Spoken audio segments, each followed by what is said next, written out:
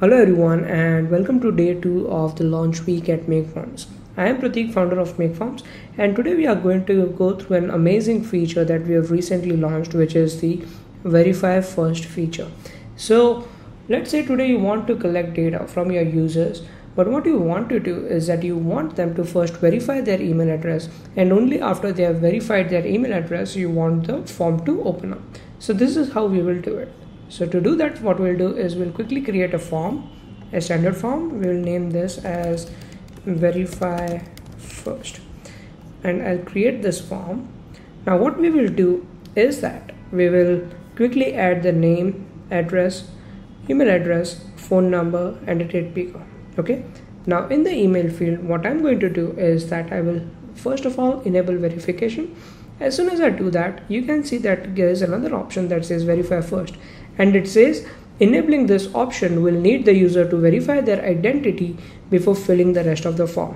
So now when you turn this on and now quickly go ahead and publish this form, you will see that the user will initially only see the option which is enter their email address. They won't see any other field. Okay.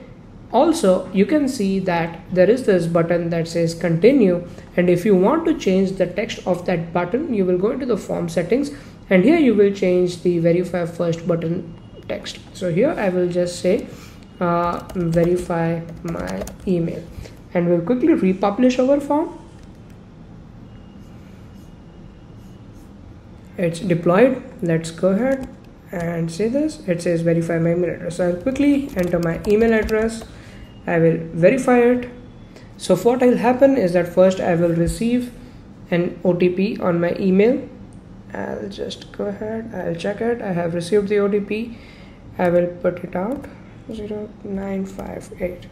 Now as soon as I'm verified, the entire form will open up, and you also see how beautifully the entire progress bar repositioned itself.